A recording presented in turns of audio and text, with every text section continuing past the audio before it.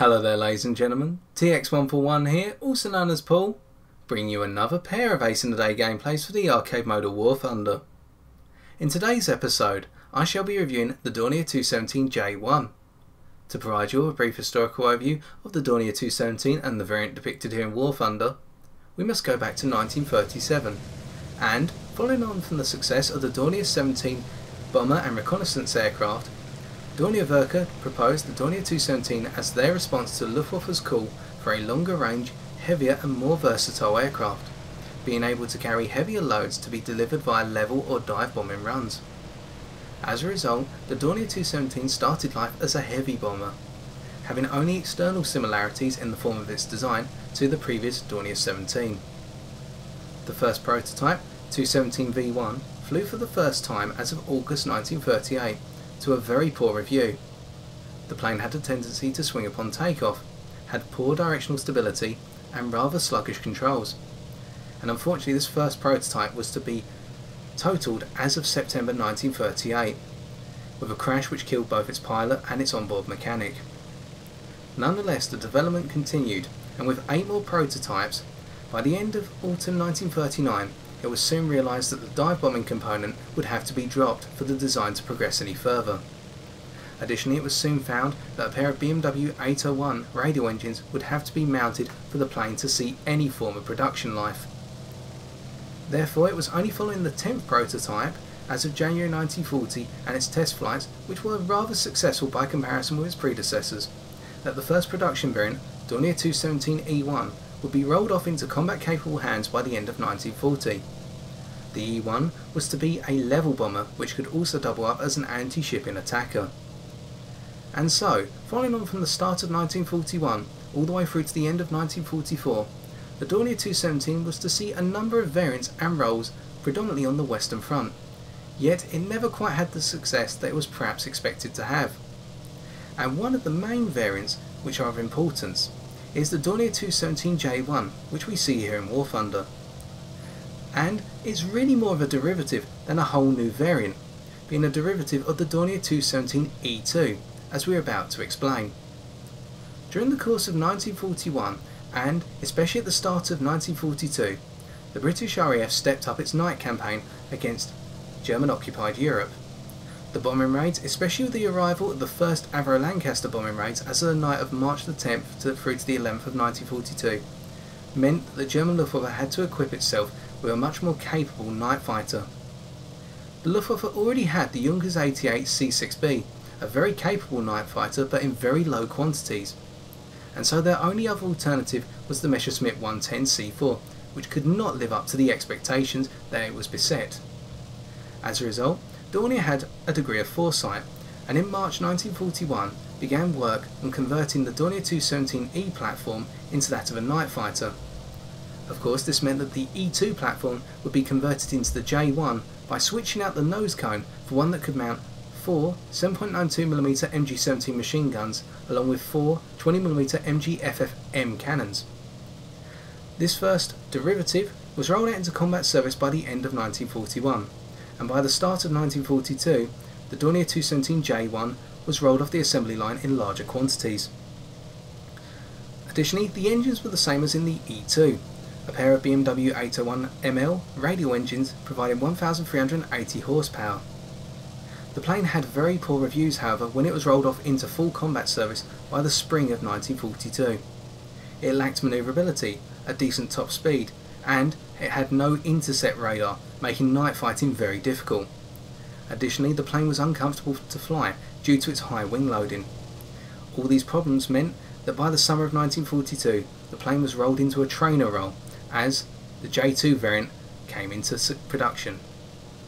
And so with that being said, how exactly does the Dornier 217 J-1 handle in War Thunder? Well, if we have anything to go by before I extend this review into its full depth, it's already taken us the space of roughly 4 minutes and 40 seconds to get up to an altitude of 4,600 metres from approximately 2,500 metres, and that does not bode well for this review. The first game we have here is on the ground strike map 2 Towns, and we are using the following setup as we gradually make our way over to intercept an I-153 chasing a friendly SM-79. I'm using stealth ammunition for the machine guns, air target ammunition for the 20mm cannons, and these are the guns in the nose I'm referring to firstly. The reason for this combination is that the stealth rounds comprise of a good mixture of armour piercing and incendiary rounds to penetrate enemy fuel tanks and set them on fire, if you're lucky, or if you aim your shots well. And additionally, I'm using the air target belt because that comprises of a huge variety of high explosive and fragmentation incendiary rounds, which are absolutely deadly if instant on target. Now, as I break round to the back of this I-153 that is absolutely intent on chasing down our SM-79, we quickly managed to achieve our first kill, but that was more due to the negligence of the enemy player rather than our own skill in this aircraft, and so we continue describing our setup. For the two 13mm MG131 machine gun turrets, one on top and one underneath, we're using the armour piercing round belts, simply because, much like our review of the ME410A1, I personally feel that the armour piercing rounds have got a much greater chance of doing damage to critical components such as engines, rather than just essentially spraying and hitting a target and hoping for some damage in the form of setting a fuel tank on fire. I'm also using the 500m gun convergence simply because all the guns are mounted ventrally or in the nose, and as a result this is standard to any setup I have on a fighter with the armament in the nose or ventral mounted. And finally we are using a 45-minute fuel load, the lowest that we can equip, which will allow us to get to the end of the game. And so we can see that up at 5,000 metres now we are well above all the action. And really at this point I could say to you that this is where the plane belongs, and it truly does. At around 4,000 to 5,000 metres altitude you will find that the Dornier 217 J-1 handles quite pleasantly. It does not handle in the same fashion as say an ME410A1 or a Beaufighter Mark 6. They are far more nimble and deft by comparison with this aircraft, because you are flying essentially a very quickly converted bomber rather than a dedicated night fighter or heavy fighter, and you will feel this all the way through flying this plane, whether stock or in fully upgraded condition. Now here we see an enemy Wellington that has come fresh out of spawn, and I do not intend to take them out, simply because I feel it would be unfair. Instead I opt for the A6M3 just below the Wellington that is climbing up, has had ample time to come out of spawn, and wants to essentially pursue our friendly Ki-45, as noted by their fire. So I gradually make my way down and take them out accordingly for our second kill. As we can see, we dropped roughly 2,000 metres altitude and built our speed up to 660 km an hour, breaking off our throttle at a key moment in order to avoid an overspeed. We break onto the back here of the Wellington bomber, which is being ignored by our Ki-45, and we kill the rear gunner.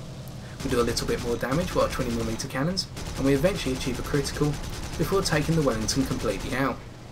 As we can see here, the Wellington has been a little bit clever in their evasion manoeuvres, and it takes us a good portion of our 800 cannon rounds in order to take them out. With our third kill in the bag, we now have to come on to why I had to cut my throttle during that dive. This plane in its overall performance capabilities suffers incredibly at a speed of 475 km an hour plus. The roll rate, whilst rather poor to begin with, locks up entirely by the time you hit 650 km an hour, and by 475 you are already feeling this to an immense respect. Fortunately for us, we have enough speed here to come up underneath a Heinkel 111H. As we can see, we only have to tap them with our 20mm cannons to achieve our fourth kill. At this point we see an enemy Spitfire off in the distance coming directly towards myself and our friendly Ki-45 Otsu Toru. And I believe here that really the only way I'm going to be able to deal with this Spitfire before they can get onto the back of me is if I support my teammate and try and force the Spitfire into a pair of deadly head-ons. Remember, we have a completely nose-mounted armament here, and we are going to put it to good use. The Ki-45 is very swiftly taken out. As we spray into the Spitfire Mark 2B, they spray back at us with their 20mm cannons and 7.7mm machine guns. Fortunately for us, we only take a large portion of damage to our main fuselage and nowhere else. Meanwhile, the Spitfire Mark 2B suffers critical engine damage, and this means as they break up to try and loop over us, we can break away. It's as we're about to see in our dive in order to break away from the Spitfire, we completely screw up this pass on an I-16 Type 27, only getting the very bare minimum of our initial burst onto the target in the form of our 7.92mm machine gun rounds, which are not going to be enough on a good day to break a hole in that I-16's tail section.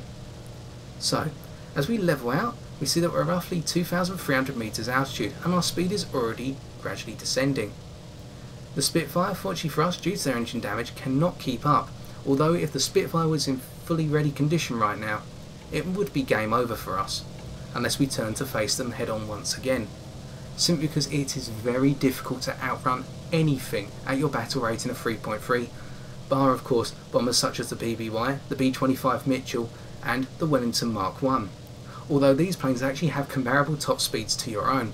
To give you an example, I believe the B-25 Mitchell has a top speed rated in arcade mode of 444 km an hour, compared to the Dornier 217 J-1's 511 km an hour. If we put this in a comparison with the Beaufighter Mark 6, 542 km an hour, you can already see you've got a major speed differential to have to make up for. And so as we level out and we're in the clear, rather close to the enemy airfield at 2,700 metres altitude, we begin to just break away. At first I'm thinking to myself, well, I should really chase down that enemy PBY, but as I've looked behind myself I've seen a B-25 Mitchell come straight out of spawn, and the one thing I do not want is for that B-25 Mitchell to begin to chase after me, because it will be a dogfight between essentially two bombers, or one bomber and a derivative of a bomber. Fortunately for myself, the B-25 actually decides to fly level and dive on the ships when I've turned around, and so really here I'm preying on the negligence of my opponent rather than my own versatility or skill per se. We achieve a kill assist on that Spitfire from earlier, and as the B-25 dives we decide to fly level and assess the situation. We see that there are no enemy fighters close by, but the B-25 will have the speed advantage on us if we go into a dive. And so we look at the enemy PE-3 and the B-25 once again and realise that they are both after probably the same target, the ships, and we can intercept them both accordingly, the PE-3 on the way in and the B-25 on the way out. So as we can see here, as we go into a near vertical dive, we struggle to build up our speed, but to remain in control, I need to cut my engine and then bring it back in once I hit a speed of roughly 600 km an hour. Here the PE-3 makes a slight adjustment to their flight path, and I have to line up a second burst, which right at the end of it, the 20mm cannon rounds do their job. And so if you can get your shots onto target as depicted there, you can achieve your kills incredibly quickly, but it's getting the shot on target and getting that lead on target which is the very difficult part. And with already our ace in the bag, I'm starting to fly away as I see an enemy Beaufighter coming in and at rather high speed. Yet I know here if the Beaufighter comes after me, I will not be able to get away because it is a much faster plane with greater acceleration. So I go for a head-on, weaving around a little bit in order to try and avoid taking any significant damage. Fortunately for myself, the Beaufighter decides to hold fire until a very late moment, by comparison with myself when I fired at a long distance from roughly 1 kilometre away, and this allowed us to achieve our 6th kill and the final one for this gameplay. So as we can see already, now that we're down at 6,000 metres altitude, all our performance has worn off. We started off at a very high altitude and we've had to descend, and once again we have to descend our altitude one last time to try and break away from the enemy P-40, which fortunately for us is being chased by a friendly Yak-1. Otherwise it would have been very difficult, I personally feel, to get away from that P-40 Kitty Hawk. And so with that being said, let's just take a look at some post-game stats.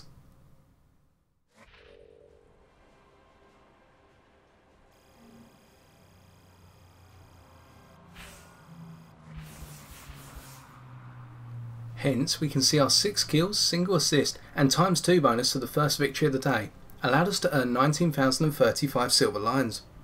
On top of this, we earned 2,700 research points, with 807 going towards our research on the Heinkel 162A2.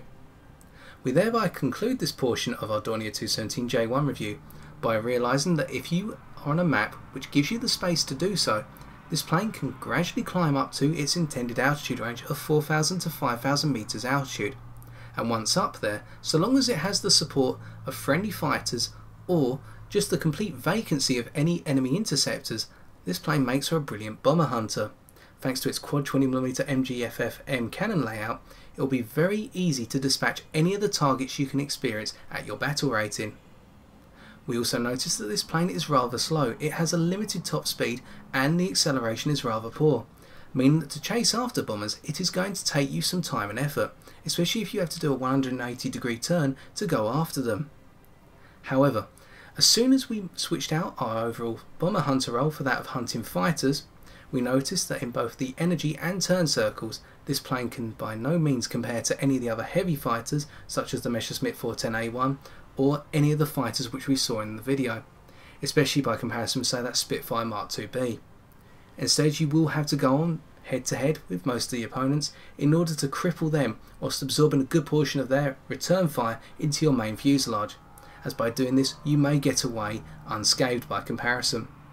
And we can see by the comparison with the rest of our team that we came fourth, because we stuck to the intended role of our plane, albeit taking 4 minutes and 40 seconds to get up to our intended altitude and start to build our speed once again.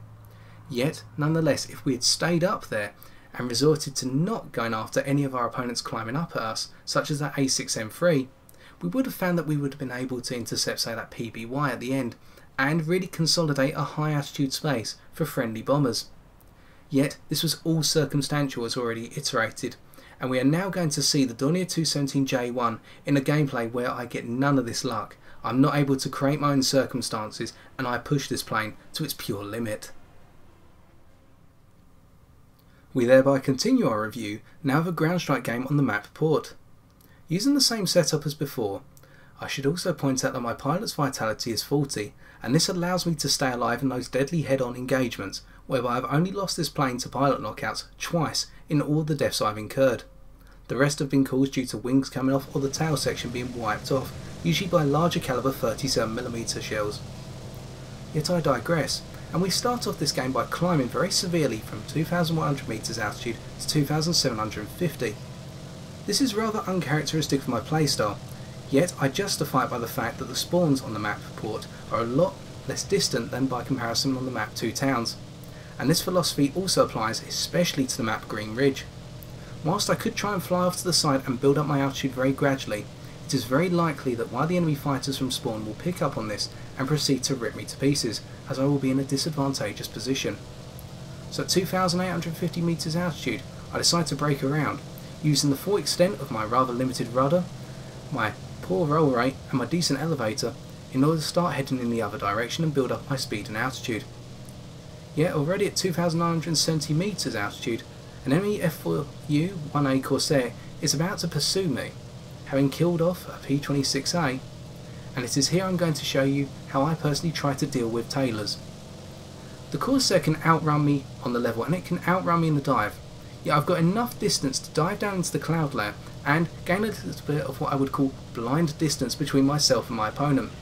That is, they will lose sight of me for a limited period of time, and I can use my rather negligible roll rate here, yet my powerful elevator and limited rudder use in order to break into a very sharp turn and force the Corsair to overshoot.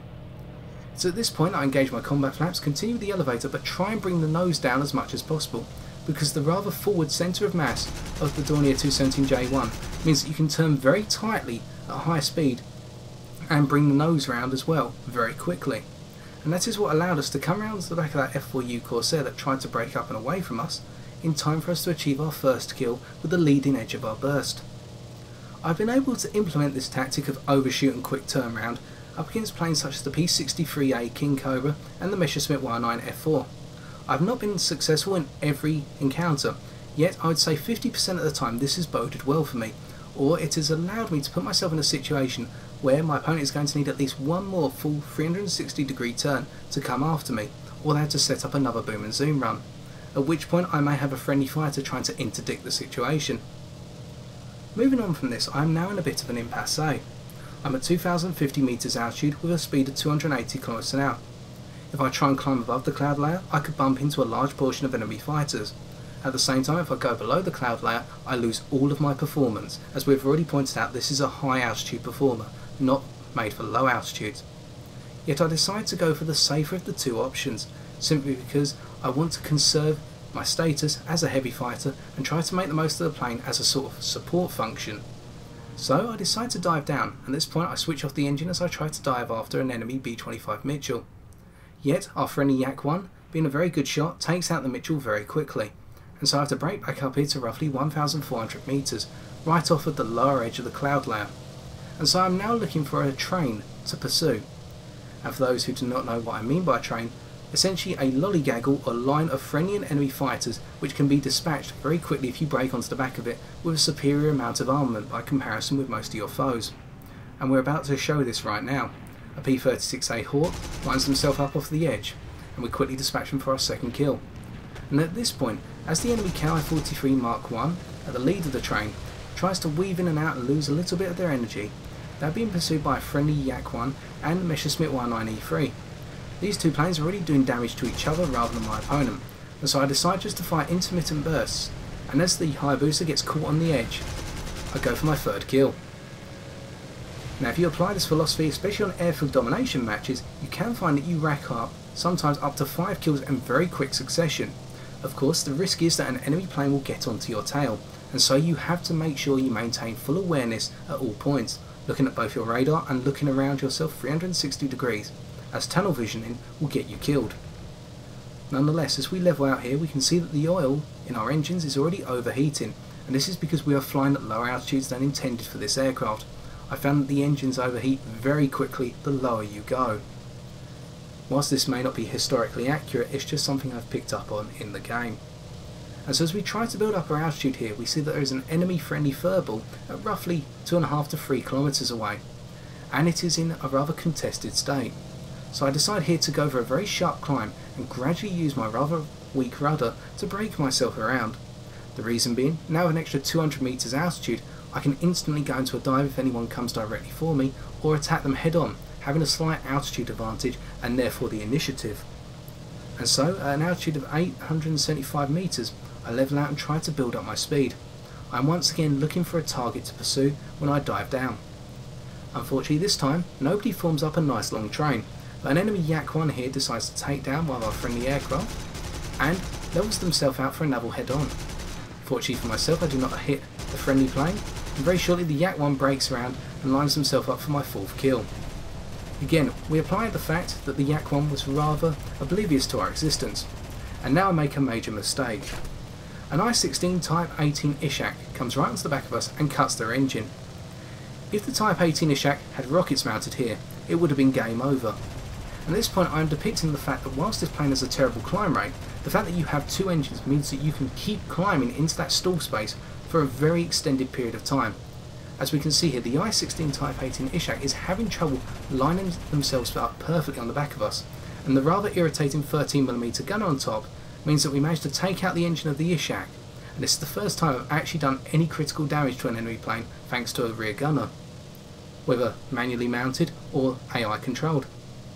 And so here as we use the rudder to brake ourselves round and the rather mediocre roll rate at low speed in order to brake ourselves away into a small dive, the I-16 once again tries to give pursuit, but very shortly breaks off due to the fact that their engine is dying out. An enemy MC-200, as far as I recall, comes onto the back of us but soon breaks off after a friendly lag-free, with two more friendly fighters in tow. And so here I decide to brake around once again, and opt for a possible head-on where appropriate.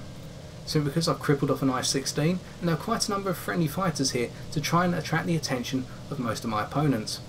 We see an F4F Wildcat pursuing a lag-free, although over-braking on them, or flying above them. And so as the F4F comes around for another turn, and leading right into the form of our guns, we notice that we may be able to give pursuit here, simply because the F4F has now gone after one of our ships, and as they break up they're going to lose a good portion of their energy, meaning that 341 km an hour we may be able to catch them.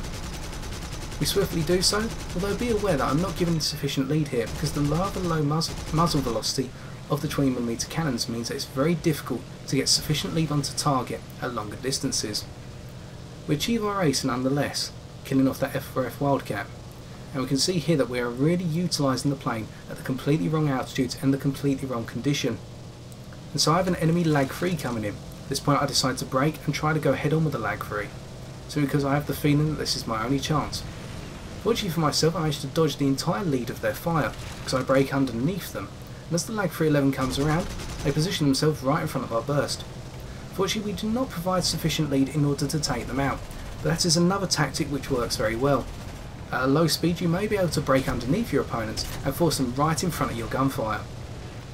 At the same time as the Lag 311 comes around once again, their 20mm cannon rings true, but it does not do enough damage to our main fuselage. We're once again employing the rather good durability of our plane to stay alive for a very long period of time. The Lag 311 gets off another very limited burst, and we have to break round into a loop at this point, simply because we do not have the energy to swing round and try and get in behind the Lag 311. However, now that we have built up our energy once again, we force them to come around one last time.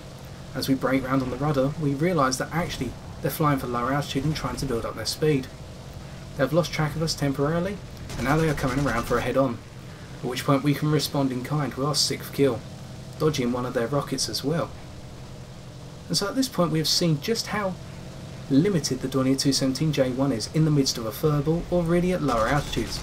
As I try to ward off the Junkers 87 R2 for my 7th kill, I realise that my attempt is rather futile. The Junkers 87 R2 at their dive speeds is able to outmaneuver me quite quickly, and so I decide just to break off and build up my speed, especially with an extenuating fuel leak from my left fuel tank in the wing. At this point I'm continually looking behind me, trying to build up some speed and try to reconsolidate any position I have in terms of energy, although this is incredibly difficult as already highlighted multiple times. Nonetheless, if we recap the overall series of dogfights we've just had in a rather low altitude, low speed engagement, we've noticed that due to the two BMW engines mounted in the wings, you can continue to temporarily climb before stalling out for a longer period of time than, say, an enemy opponent, such as we saw that IS-16. Additionally, the fact that you can bleed off your speed quite effectively, and if I was to cut my engine I would have done so even quicker, means that a lot of the time your opponents are going to find it incredibly hard to stay behind you in given circumstances. We noted that with the Lag 311. Because we were travelling so slow and we cut underneath them, dodging all of their incoming fire, we managed to actually force them to come right into our line of fire. Yet unfortunately for us, we just didn't time our shots in time. And as I pointed out earlier, the muzzle velocity of the 20mm cannons is rather low, and you will find that roughly half a kilometre or more, you will have to not only give a little bit extra lead, you will also have to provide a little bit of vertical lead in order to get your shots onto target, as probably noted in a number of the shots I've taken during the course of this game. Nonetheless, once you get those shots onto target, you can rip anything in your way to pieces, and we're now about to display that against an A20G Havoc, which at first I tried to dive away from because I believe they were coming after me with their 650 caliber machine guns, and I soon realised that actually they are prioritising the friendly ships, and so this is another opportunity for a kill.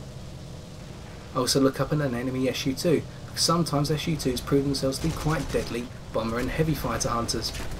I break up and over, trying to come around on the A20G Havoc, using once again my durable frame to soak up some 50 caliber fire, and here I managed to make my 7th kill, quickly dispatching a rather armoured and well defended foe. Therefore, with 7 kills in the bag, I resort to my overall tactic of breaking away and trying to build up my altitude and speed, because while we're at lower altitudes, if we have the window to do so, we may as well try and consolidate whatever we have left of our position.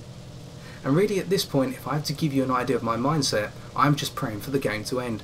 I've pushed this plane well beyond its capabilities, using its durability and forcing myself into some rather silly, tricky and deadly situations. As I break around here again, I'm actually using the nose heavy nature of the plane to make my turn circle a little bit tighter. And this is one bit of advice, especially when going up against enemy heavy fighters, such as the Beaufighter Mark 6, the ME-410 and the Ki-45 Toru. Whilst you will not be able to outturn any of these planes in my opinion and from my experience, you will be able to use your nose heavy nature to perhaps cut inside their turn circles and force an overshoot.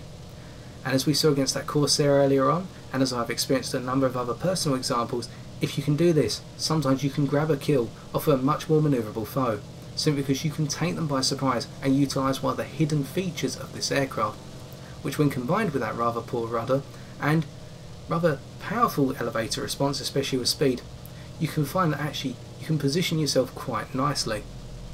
And as we level out once again at roughly 590 meters altitude, I decided at this point to try and pursue the Su-2, simply because all they needed to do was drop 1 or 2 more bombs on our friendly mini base, as depicted at the front of your screen here, in order to win the game for the enemy team.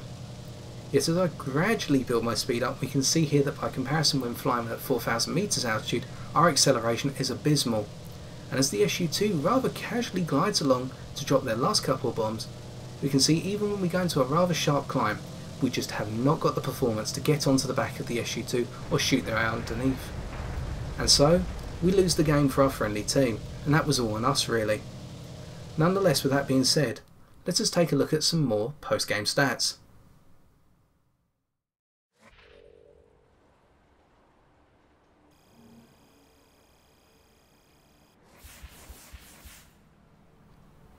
Hence, from the second game we can see our 7 kills and single assist allowed us to net 17,942 silver lions. On top of this, we earned 981 research points, with 294, once more, going towards our research on the Heinkel 162. We thereby conclude our review of the Dornier 217 J-1 via this more realistic approximation of your experience with the plane.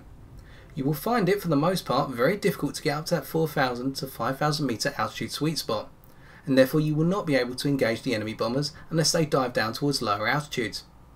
When you do get an enemy tailer in a much more nimble and quicker plane than yourself, diving into a cloud layer or just going into a general dive can actually save your life. Once you hit about 600 km an hour, you'll find that your roll rate becomes negligible, yet your elevator becomes more powerful and your rather poor rudder stays with you, meaning that if you can force the plane round into a nose heavy turn, you'll be able to brake very tight and therefore cause some of your opponents, including but not limited to an F4U Corsair and a P39 Aerocobra, to overshoot and plant themselves right in the face of your 20mm cannons, meaning that you can dispatch them for some rather quick and pleasant kills. Additionally, you should also note that the durability of the main fuselage can be abused, and we abused it significantly when going up against the Lag 311 and more prominently that I-16 Type 18. Although be aware, if your opponent is armed with rockets or a 37mm cannon, they can rip you to pieces very quickly.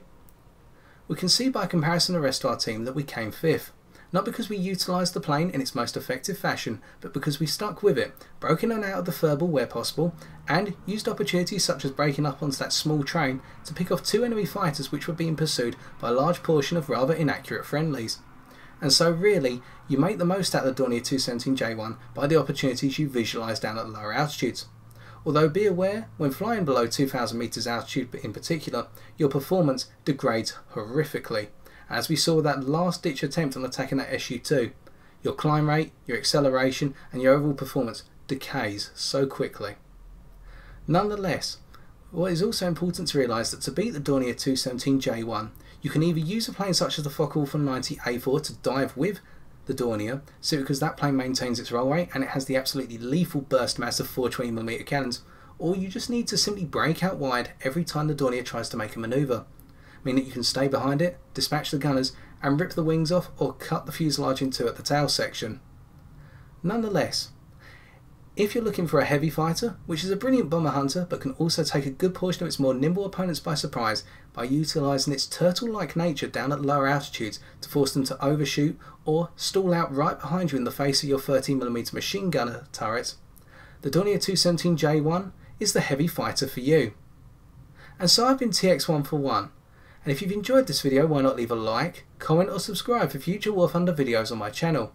Yet until next time, ladies and gentlemen, take care and good luck in the skies.